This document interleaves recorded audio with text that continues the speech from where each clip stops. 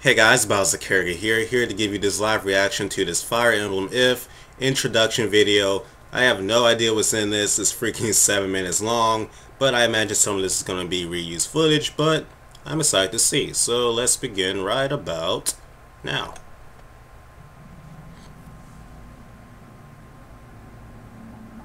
Footage from the first trailer, which was pretty sick.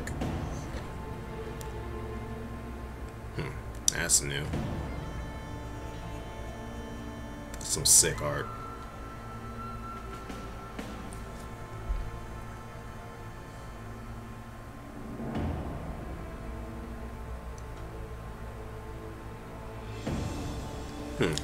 So what's his face can create fire with his sword? Interesting. Unless that was just for visual flair.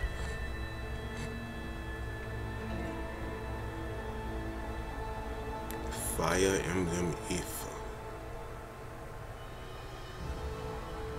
民を愛し平和を願う白夜王国。戻ってきてくれたのですね。歯を唱え策謀を巡らす暗夜王国。二つの大国が争いを深める中で物語は幕を開けます。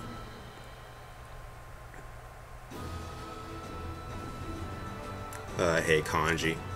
I can't read kanji. So elementary at it. Honestly, I'm probably gonna keep my Kamui the same. On the black side, I'm choosing female Kamui, and if I play the white side, I'm choosing male.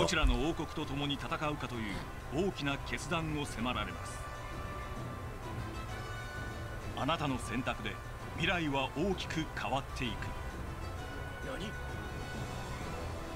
今作の最大の特徴ともいえるのが白夜王国、暗夜王国と2つのタイトルに分かれていること。I want to say details on the third path already. 物語の内容はもちろん、仲間になるキャラクターや兵種、マップの難易度などが全く。Oh, you know what I really want? I want support conversations between the royal families on each opposing side. That's what I want to see. 白夜王国編。陰謀を食い止め、国を内側から変えていく難易度が高めの暗夜王国編。それぞれが異なるエンディングへ向かって物語は加速していく。 This game seems to have a lot more cutscenes than Awakening too.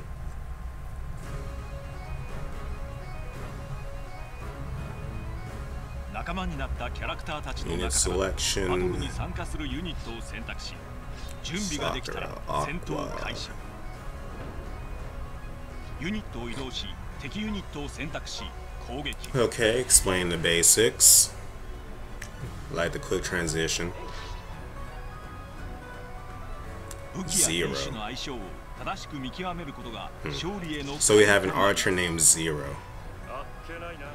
バトルを有利に展開するためには味方と力を合わせて戦うことも大切です。隣接する味方ユニットが戦闘に後衛として参加する後陣。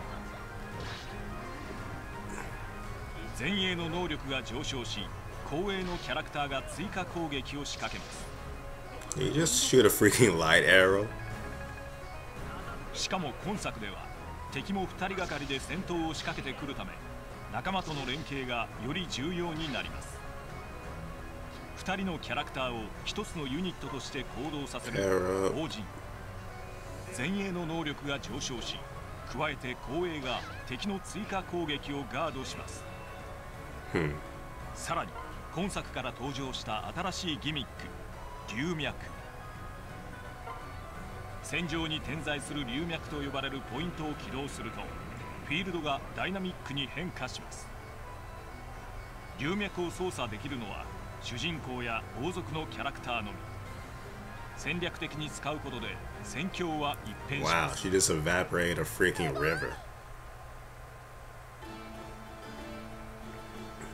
Something told something.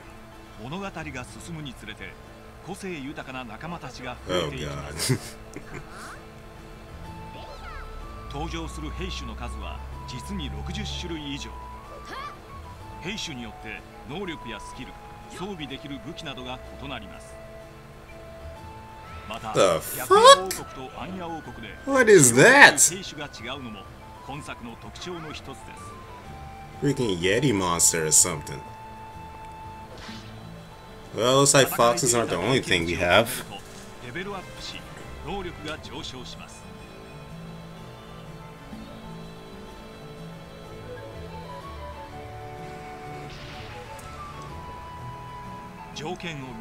job is that? And she's new.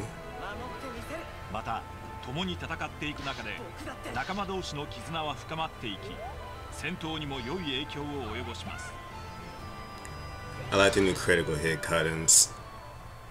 In Awakening, they were too thin in my opinion. ショーとショーの間ではマイキャッスルと呼ばれる拠点に戻って次の戦いに備えます戦闘で得た Honestly, I probably won't mess with my castle too much. Just not interested in it.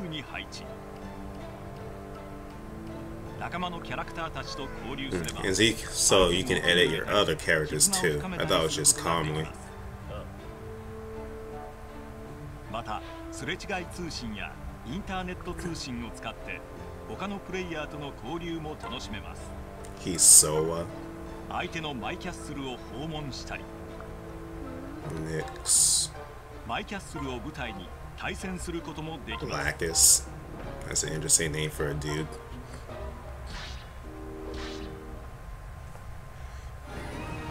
Uh-oh. Is he gonna transform? Oh, I thought he was gonna transform for a second.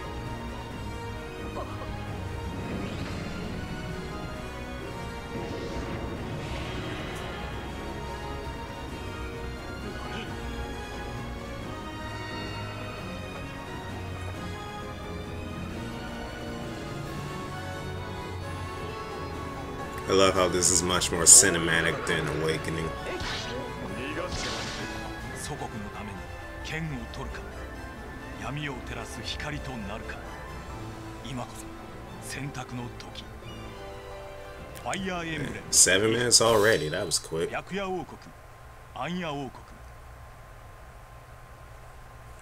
Alright. So that was the Fire Emblem If introduction video. Some pretty interesting stuff. Like I thought they reused some footage. But we got new characters. We got to see some new classes. A freaking dude turning into a Yeti or some shit. That one girl, I don't know what the hell she transformed into, but she got a mount when she classed up. So yeah. Lots of new interesting additions from Intelligent Systems and Nintendo. Can't wait to play this for myself. I could import this in Japanese, but honestly I want to wait for the English release because I plan to have a 3DS capture card by then so I can stream it and upload it to YouTube for you guys. So yeah, that's the plan for whenever it comes out in English. But anyways, what are your thoughts on all this? A lot of crazy stuff. Leave your thoughts in the comments. Thank you guys so much for watching, and as always, have a great day.